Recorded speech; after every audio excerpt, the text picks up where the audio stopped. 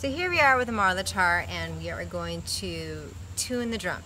So the first thing we want to do is we want to look at the holes here, and this is actually where the tuning rods are. So this is a Cooperman drum, and in the Cooperman drums you could either have a drum that is a through the shell tuning, and that's where the tuning is through the shell, or you can have a tuning that is like this, so that is, you can actually see it, it's not through the shell.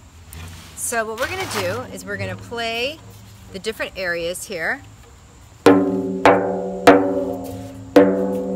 you can tell that it's out of tune, right? So what we're going to do here is we're going to pick a pitch that we like. I like this one. And then you're going to sing it, okay? And you're going to place it, so I know that this is the good one. It's right next to the logo, it's right here. So then I'm going to go to the next one. Oh, I see that that is a lower pitch, so I'm going to raise it. So when we want to raise a pitch, we go to the right, okay? So we're going to make it sharper. So then you sing it again. Na, na, na, na, na, na, na, na, na. It's still a little flat, so we're going to still raise it. And you want to make sure that you have a connection. With the drums, the Cooperman drums, you're really going to make sure you feel that connection. Na, na, na, na, na, na. Still a little flat. So we're going to do this again. Na, na, na, na, na. That feels good. Uh-oh.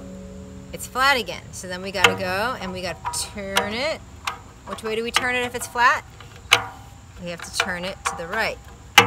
So for some reason, this one here is not making the connection. So we just need to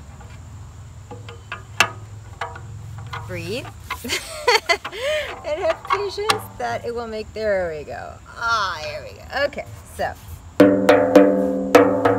there we go. So that one here is a little flat. So again, if it's flat, we go to the right and make it tighty-righty, is what they say.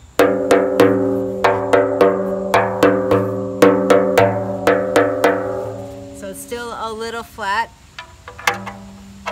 And you know, if you're first starting out with this, it just takes a little time to work with your ear to develop if it's flat or sharp.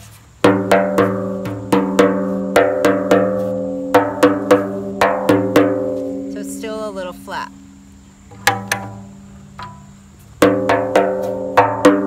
That one's good. That one's good. That one is flat, right?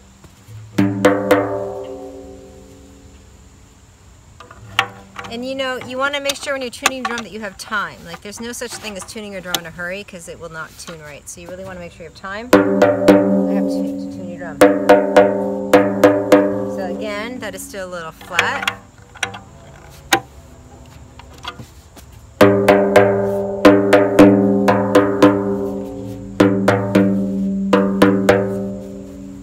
This one here is just a little flat. This one here is a little flat.